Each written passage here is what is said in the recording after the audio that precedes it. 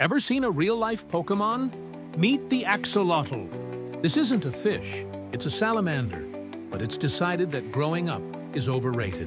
It stays in its baby stage its entire life, which is pretty relatable, right? They're often called the Mexican walking fish.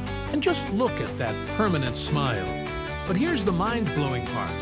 Axolotls have superpowers. If they lose a limb, no big deal, they just grow a new one. They can even regenerate parts of their brain and heart. Imagine being able to regrow your own spine. It's like having a superhero healing factor. Sadly, these amazing creatures are critically endangered in the wild, found only in a few lakes near Mexico City. So while they're smiling on the outside, they're fighting for survival. Aren't they incredible? If you want to see more amazing animals, hit that subscribe button and give this video a like. Thanks for watching.